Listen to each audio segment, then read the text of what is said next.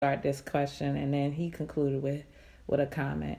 You had said that when it was, it was those women that sat on the guy's laps and just stayed out to extended times, and then it was me that was like, I gotta go. Like, I might not be fun. Right. Well, no, going, okay. I don't mean in that way. I meant that like when we were in a relationship. So there was times where his friends didn't want me around because I'm boring. And I wasn't allowed to come and hang out with them. But other females were. Those females are drinking beer and all over this person, all flirting with all of them because they could do that. They're single. They want to play the game with them. This is interesting for boys. They're like, oh, okay, cute girl's coming around. She, nobody, she's not attached to anybody. She's fun for whatever that means. And and so that's what they were interested in. But at the same time, they were also like jealous of the fact that he had a girlfriend that would be like if I came over, I was just minding my business. I wasn't extra drunk. I wasn't belligerent or getting into anything with them or whatever. And at the end of the day, we would go through stuff and we would still be together. And they would be like, like they had thoughts of like, oh, we're these type of people and women don't last in relationships with us. And his relationship was lasting. So they wanted more fun to be in it. Now, I don't know if there's other types of women. I just feel, like a opposite type of woman of me, because I could be fun if I'm single too, but I'm not. When I was single, he wasn't able to see that because we were in two separate states. And then when we finally met, we were already together. He asked me to be his girlfriend before we met in person or anything. So, what I can definitely pick out now, to answer your same question too. You're not Joe. Like, you was never as geeky as a lot of those females, and how you mentioned who want to come drink beer with us, hang out with us. Like, females will come drink 40s and watch us play 2K just to be like in the mix, just to be hype, just to be around. And granted, we were in two different states. And I never had a chance to see that, but then actually becoming to know you, like, that was never your time. And a lot of things that other females would do, she found corny, and I think that's what stood out. I think that's what was the difference. It was like she would play that, like, oh, that's extra, or whatever, and that's what really stood out, because a lot of females did do that. They would be on everybody's face, and everybody's face, on everybody's attention, or want to do the most. Let's go out. We got to go out after we go out. And Charday, when we was right, and when we were talking and everything, it was just, she was chill. She was slowed down. She was focused, and I'm like, I didn't care if we didn't leave the house for 3 days. Like, that's different for somebody, other than being like, oh, we're going to such and such tonight, and they're going because everybody else is going. If they're not in those pictures, then they're not cool, or they're not nobody, or they wasn't there if they're not, so they have to go. And I'm like, why do you even want to go to that? You don't like those people. You don't even act like those people. You don't know these people. You don't have the money to pay the cover and to drink all night, but you're gonna go anyway. You smack reality into like the situation. She also loved just being around me. Like, she actually loves being around me, and that was new in the beginning.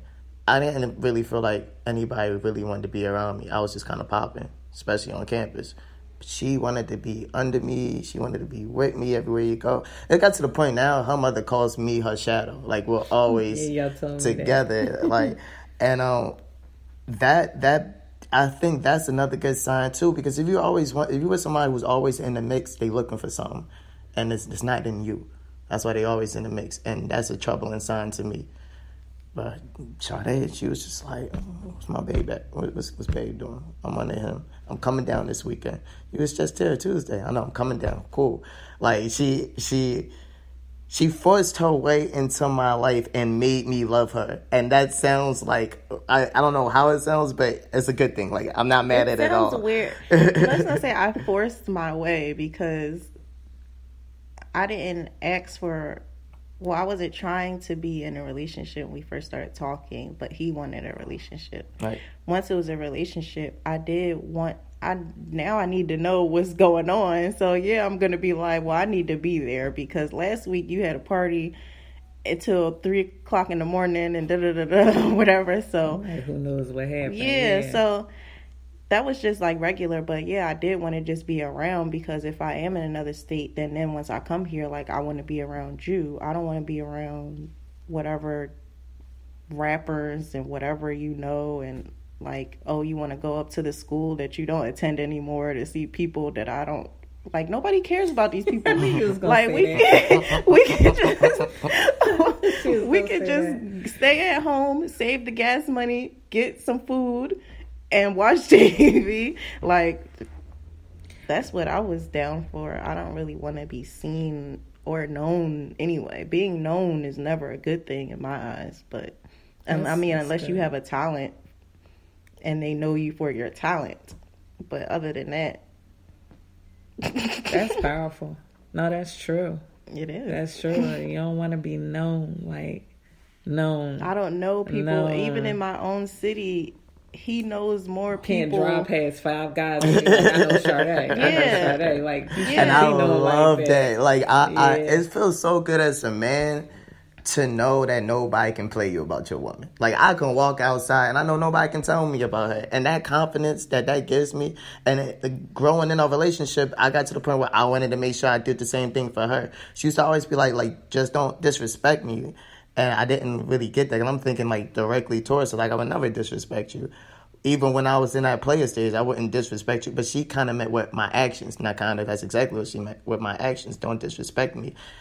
And I don't want her to be able to go outside and somebody be able to look at her like, oh, that's Blaze girl, da-da-da-da-da-da-da. Because I know I can walk outside and not a soul can say anything about Charday. To the point where not even her past before I knew her, people can really say much. Like, it was, God kind of gift-wrapped me the perfect woman that I needed, He knew I had a big ego that I wouldn't want hand-me-downs. I wouldn't want a female that everybody else had. And he knew I was hard-headed, so he needed a female who was going to hit me in my head, just until I woke up. Sorry. No, that's fine. Not literally, but, Nah, that's good. That's really good. When you was single, Charday, what did you go through an emotionless phase? Like emotionless? No. Well, I was single for like months between meeting him, so it was brief. Good. And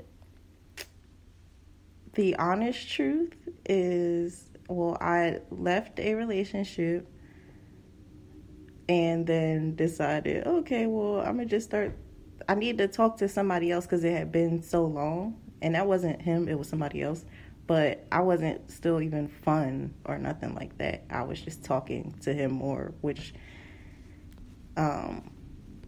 didn't last long because that guy was talking to other people. And then I just started talking to him. Like, it was really like 6 months of being single. I didn't do much. I'm definitely not the type to like try to have like a fling or go out and like, one night or something like that. Yeah. I didn't have any type of fun like that in my single days. I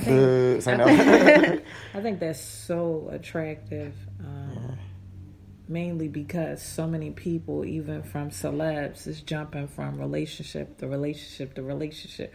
To hear that you was single for 6 months, that gave you time to breathe. And how long was the relationship before that? 2 years. 2 years. So 6 months, just to unravel you from being in a relationship for 2 years is so attractive. Mainly because so many people are literally, I got to jump into something else. Well, do you know that's something else? Like, what is that something else? Do you even know yourself? Because there's so many different attributes that you pick up when you in a relationship with that person that it rubs off. And then you start looking in the mirror, you acting, you doing, you being like them. And then when y'all don't work out, you find yourself trying to separate. Well, this is me and this was them. You know what I mean? So I think doing that's very attractive that you did that. That was one of the biggest, like, problems of that player phase I had, though, because you really do bring a part of people. And even before her, and then in the beginning, like, you're taking your pieces of souls to somebody to the point I was looking in the mirror and I didn't know who I was. You know what I mean? I knew I was Blake, but I didn't know my values no more, my morals, because my morals were readjusted to feel the satisfaction, and it was kind of scary. She helped find and like bring that back. She helped made me look in the mirror and be proud to look in the mirror instead of putting my head down and going back into the mess I was getting into. But that's the danger of just being with multiple people. You don't know who you're dealing with. You don't know what kind of scars they have. You don't know what they're giving you, and this is not even like regular diseases or that might be transferred, but more spiritual. You don't know what they feed in your soul, and you're just absorbing it, and you go into the next, and now you're creating a void that you're trying to fill. You're just enlarging it, and it's scary, man. Yeah. I think it was like a very good book.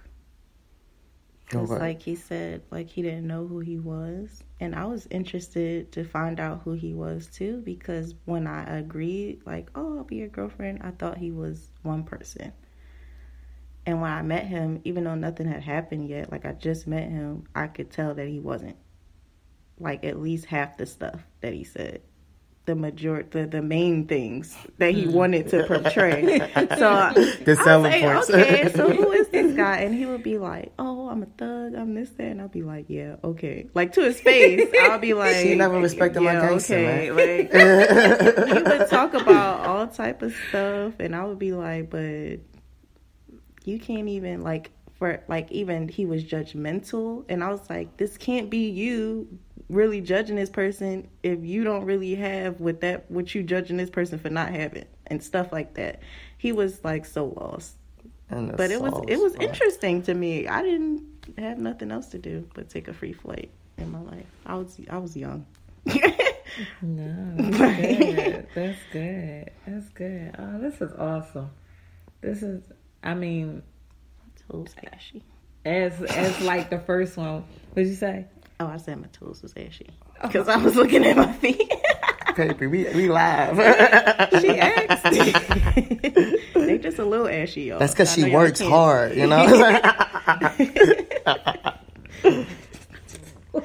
Sorry, guys. Okay, we back.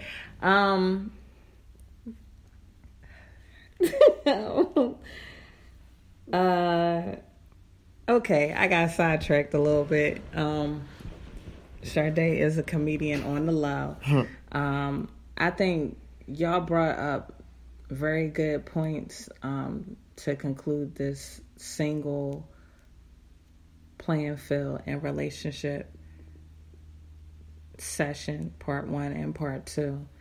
Is there any final words y'all want to share in regards to it? And you don't have a time limit on what you want to share. Yeah, I know. I definitely want to say, just from my personal experience, relationships are difficult. They are worth it, trust me. They're definitely worth it. And before we got on air, we was talking about, how basically relationships are being devalued now. Let's bring that love back. First of all, we all need love in our life. We all need to be connected and look out for one another. And it helps when you can start that at home, when you can give somebody your all and get that back. There's no other feeling of having a teammate that you can rely on and that they're going to come through. There's no second guessing.